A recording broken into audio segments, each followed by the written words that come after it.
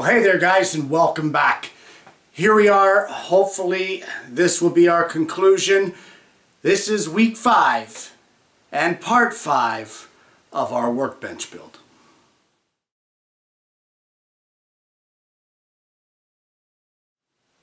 Well, when we left last week's show, we had just clipped on the outer tool well wall and glued it all in place with those half-blind dovetails. And it looks great. You can see it here sitting behind me. Everything looks great. I still haven't unclamped it.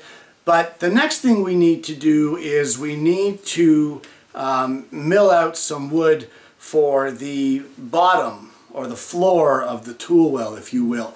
And going through the plans, I don't know. They call for plywood. And I'm looking at this and I'm thinking, I'm well over 70 hours of labor into this thing. I got maple coming out the wazoo. It's a solid maple bench, and you guys are going to turn around and throw plywood. I just can't do it. I can't do it. So what I've got is I've got a bunch of offcuts from the resaw that I've been able to save throughout this whole build. And I'm going to plane all those down, and I need a piece 3/8 of an inch thick. So what I'm looking at doing is maybe planing them down to 3/16 and then laminating 2 pieces together, and it'll still be ply, but it'll be 2-ply and it'll be maple. So what I've got here now is a bunch of these offcuts from the resaw, and I've planed them down to 3/16 of an inch. And what I'm going to do is I've got them cut to various widths so that the joints will overlap. And I'm going to laminate these together, and that will give us the bottom of our tool well. And of course it'll be maple, so it'll match right in with the bench, as opposed to you know, throwing a piece of plywood in there. And with that, now we wait for that glue up to be dry, and when I come back, I guess I'll be cutting that tool well bottom to size.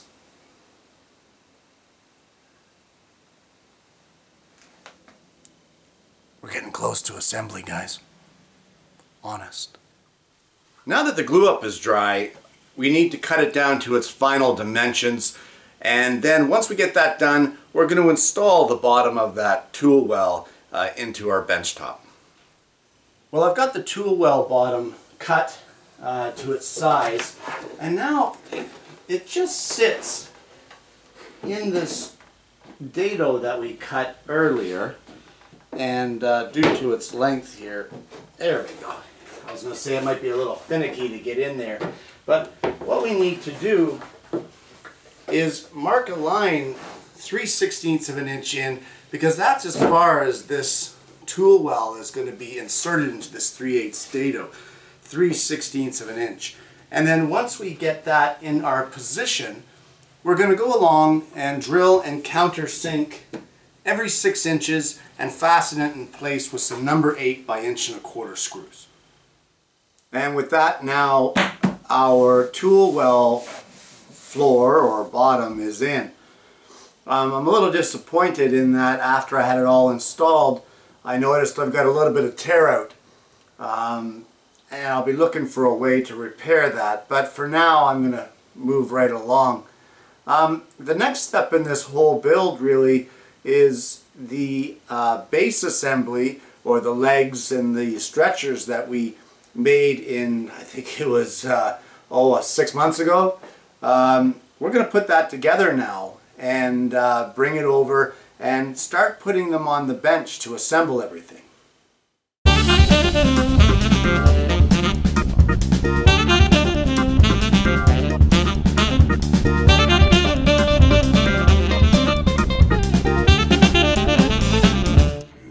Now, I'm not sure if you remember or not, I barely remember, but a while back when we did the legs, we also cut these filler blocks. And what these filler blocks are extensions of our leg assembly. And I've got the entire leg framework sitting on the skirts, being this front skirt and this back skirt. And these here, like I think I said, are a little proud. We need an inch clearance, or sorry, a 1/8 inch clearance on either side, so I've cut that. And that's for seasonal movement of the wood. These particular spacers now are going to get planed down so that they are level with the skirts. So as soon as we can slide this snugly underneath this leg, then we've planed it enough. So I'm going to go ahead and plane these off and get them set in their positions. Well, I've got the filler block planed at least on the right side of the bench. And like I said before, you want it to be snug. So it fits in there nicely. I've marked it for how it goes as far as its orientation is. And now I'm going to go ahead and plane the one for the left side of the bench.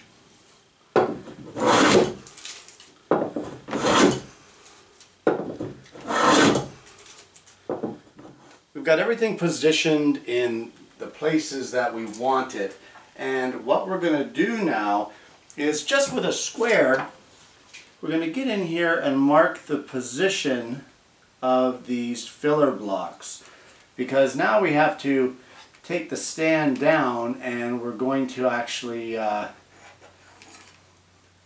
going to have to drill these filler blocks and install them onto the stand. So we just want to make sure that we've got them in the right position. So we're just going to mark them, and then we'll get into marking the hole that we need to drill. So I've had to shift this over to the other side of the shop. It seems I ran out of room on the other side. But we've got our filler blocks in place. We've lined them up with the lines that we put there earlier with the square in that last segment. And now we need to go ahead and glue these filler blocks into place. So we're going to glue them, clamp them, and then we'll come back. Well, we got those filler blocks glued in, squeeze out is cleaned up, and now we wait for that to dry. But for the next step, what we're going to need is some 1-inch diameter dowels, 2 of them 2 inches long. I don't have any, so we're heading to the lathe. I'm going to spin some 1-inch dowels over here, and then we're going to go back to the assembly of the legs to the bench. And there we have our 1-inch dowel. So I'm going to go ahead, cut this into 2-inch lengths, and then I'm going to get myself a helper, and we're going to move on to the next step. So you can see we've got the filler block glued to the top of the leg assembly. You've got the long side here and the short side here. This is the front of the bench. So we need to drill a 1/4-inch hole, 1/2 an inch deep, centered 3 5/8 of an inch back from the front of the bench. So we'll go ahead and drill those 1/4-inch holes. So now we've got the 1/4-inch holes drilled in the filler blocks. Now we need a couple of dowel centers, and just so happen to have a couple in my pocket, so you want to insert them into those holes. Now we're going to take it over to the benchtop core and flip this assembly upside down, and these dowel centers will now transfer our marks for where we need to drill the core of the bench. So I've turned the leg assembly upside down onto the bench, and you can see here I've got a filler block that's preventing my dowel center from touching the base here. That way it's not transferring a mark until I get it set in place. So once we're happy with the positioning of it, we just want to lower it into position, make sure everything is lined up, and then once we get it lined up, we'll just give this a firm wrap with a dead blow hammer, and the pin of the dowel center will transfer our mark onto this main core here, and that's where we will be drilling the 1-inch diameter holes for that 1-inch dowel that we just cut. So we've got it there in place, and just give it a little wrap with the mallet.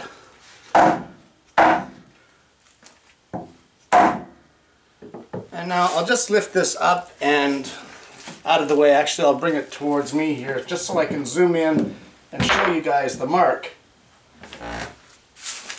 And we'll just lower it down just like that. I don't know if you can see that, but right there is the mark from the dowel center. On camera it may not translate very well, but in person it's quite prominent.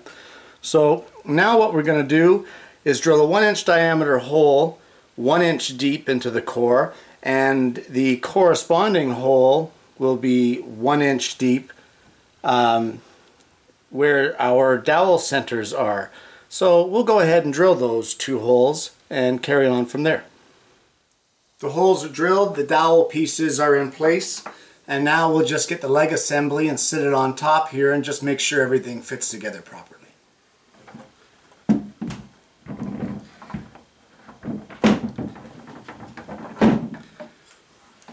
And just like that, it fits in place.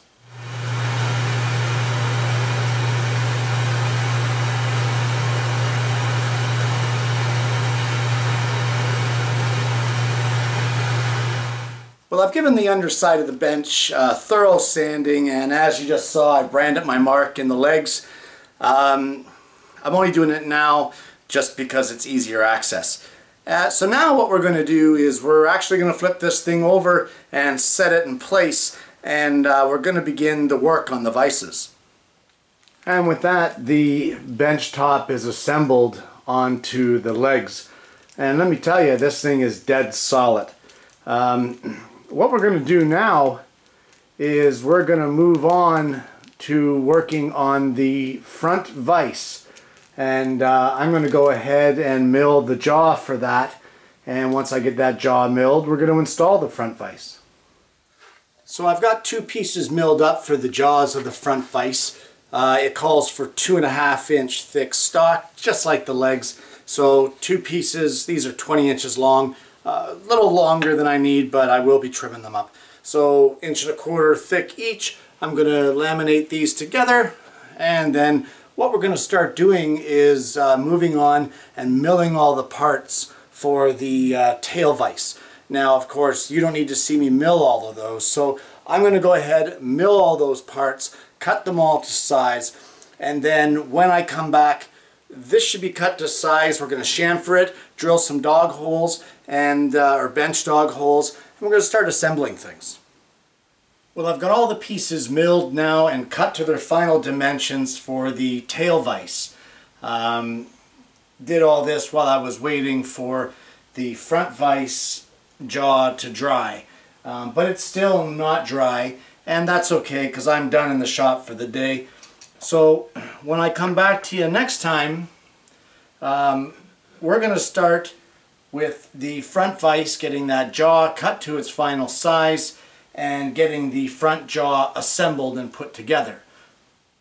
Okay, moving right along here, the glue up for the jaws of the front vise is dry. So now we're going to take it over to the jointer, joint the one edge square to the face, and cut it down to its final dimensions. We've now got it cut to our final dimension of 5.5 by 17, but now in the front face of it, we need to do a 1-inch 45-degree chamfer on each one of these corners. So we're going to head over to the table saw and take care of that. Now that we've got those chamfers cut in the front of the vise jaws, we need to align our jaws and clamp it temporarily onto the front skirt of the bench. And it's going to align right to the edge of this end clamp here. So we've got this in line, we've got it clamped in place, and now we need to transfer those marks for the screw mechanism and the guide rods of this vise onto our jaws. And we'll just go ahead now and do that. Well, we've got those holes marked, and we just did it the same way we did earlier with the template and just marking the centers with a scratch awl or a punch or whatever you want to call it. So now we're going to go ahead, take it over to the drill press, and we're going to drill those holes for the screw center and the guide rods.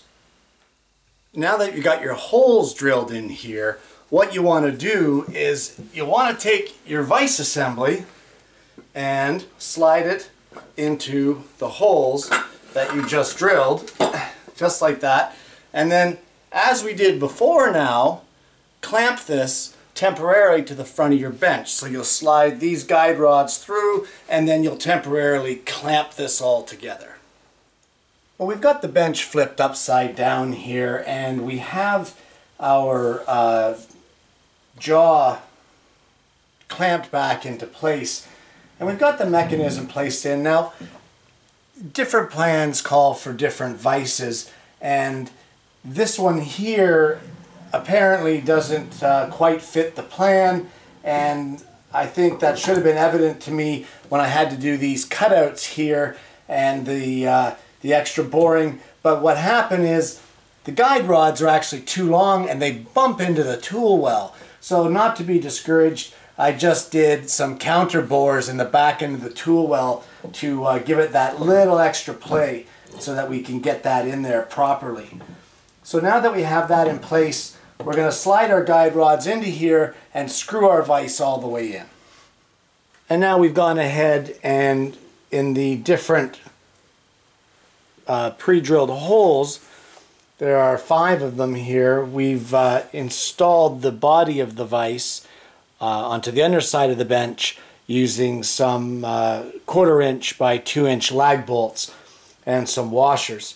Now we're going to go ahead and install the screws that will hold the jaw onto the front of the vise. We now have this front assembly screwed on, and we're just testing it for smoothness, and it runs very smoothly, which is great. That means that everything's lined up properly, even with having to drill these counter bores here, which you can see a little more clearly now. But what we need to do now is pull this assembly apart, and those collars for the guide rods, we need to now screw those in. So I'm going to go ahead and put those in place, and we'll mount those where they go. And with that, the vise is installed, and what we're going to do now is we'll just flip this whole tabletop back over, and although it sounds a little counterproductive, we need to take this back apart again. And what we need is to get this jaw out of here. So before I remove this jaw, what I've done is these dog holes here, I've used a square and extended the center lines out to my jaw. And I'd like to drill another dog hole 3/4 of an inch in diameter down through this jaw vise. So what I'm going to do now is I'm going to remove this jaw vise, and we need to put a 2-degree chamfer on the inside of the jaw, and I'm going to show you how to do that. So here we have our jaw, and I've done our bench dog holes. Now, like I said, we need a 2-degree chamfer on the bottom of the inside of this jaw. And what that does is it allows it so that your top surface is always in contact. What we're going to do in order to accomplish that, if we need to run this through the surface planer, or the thickness planer rather, just like this, and we need to take off a chamfer off the bottom, it would only dictate that we need to lift that up into the blade. So in order to get a 2-degree chamfer, or a 2-degree bevel, I guess we might say, or a taper, or use whatever term you want. But you need a 3/32 inch piece of wood, and that's what you need to raise it on that one edge. And then by running that through the planer now, taking off that 3/32 until we come to this side, that will give us a 2-degree bevel, if you will. So I'm going to get some clear packing tape, and I'm going to tape this 3/32 inch shim onto the back, or the front side I guess it is, of this jaw, and then we're going to run it through the surface planer to get our taper. And with that, the slope is on there, and it took all of 3 light passes with that shim to get that 2-degree taper on this jaw.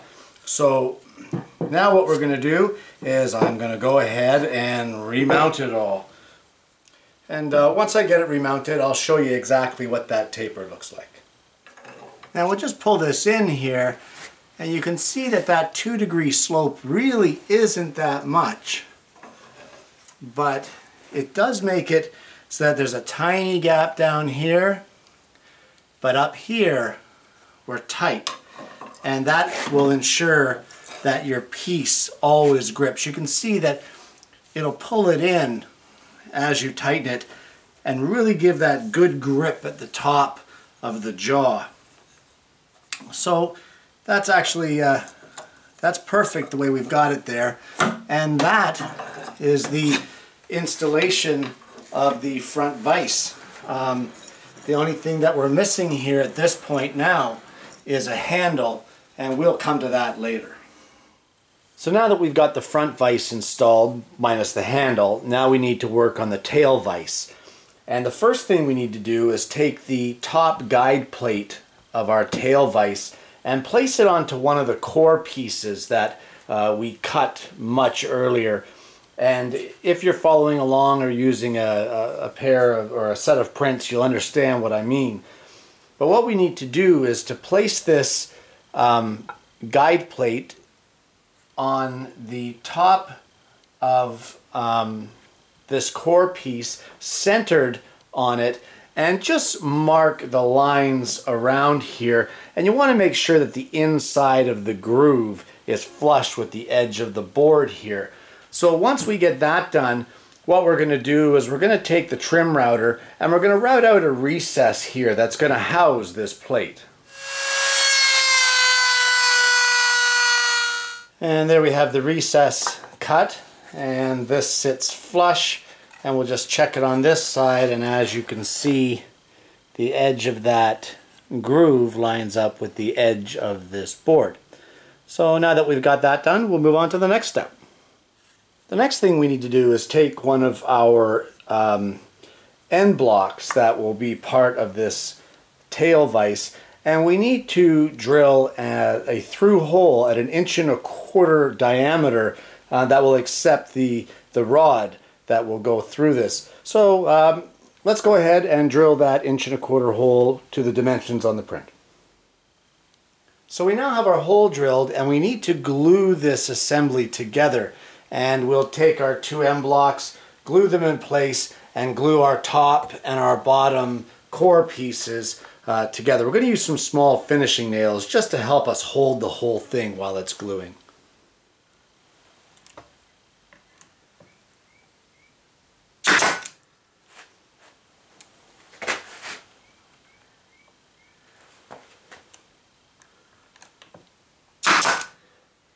So we have this main assembly glued and clamped together now, and as you probably saw, I chose to go with a brad nailer as opposed to finishing nails.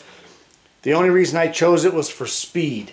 I figured that hammering on here would knock things out of alignment with the glue, so a fast little pull of the trigger and everything was set and no worries. So I'm going to put this aside now, and what we're going to do is get our mounting block. And on the thinner side, this is 1.5 inch thick, centered on here, we're going to drill a 5/16 hole through at 2 inches in from each one of these ends. Well, here we are at the right front of the bench, and this is that 3/4 dado that we extended through the end cap, and of course is the front skirt.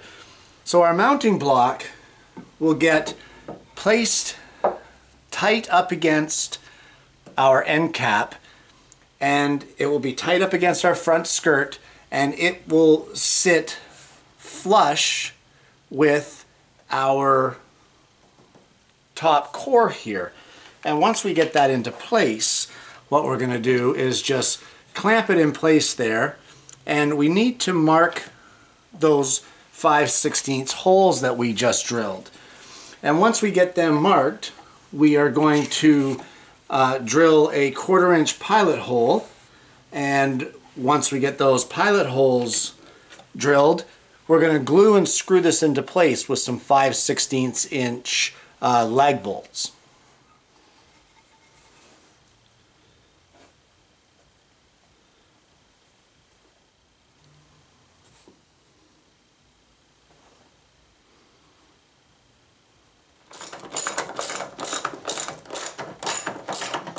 We now need to remove this vise assembly here off of the back plate. And the reason for this is we need to mark some holes here in order to drill that mounting block that we just finished mounting. So once we get this apart and all the glue is dried on that mounting block, we'll take it over, clamp it in place, and mark for our drill holes. Now with the mounting block glued and dried in place, you need this back plate positioned a 1/2 inch back from the end of the bench and 15/16 down from the top. From there you can mark your mounting holes and the hole for the bolt that holds the entire threaded assembly. Well, we marked all the screws, but all we've drilled or done pilot holes for is the top left and the bottom right. We've also done a 1-inch diameter countersink there, which is going to accept the nut because of course we've bolted our nut back onto our plate. So with that being said, now we're going to go ahead and attach this plate to our bench. And then once we get this attached, we've got some other adjustments that we need to start taking care of with the top guide plates and that assembly here that we glued up earlier. And with that, we're going to have to call it a wrap on another one. I don't know how we got to this 1/2 hour again, but I was actually hoping to wrap it up this week. Apparently not. One more episode, guys, and then that will be it for this build. Guys, thanks for watching, and I'm going to see you again next week with yet another woodworking video.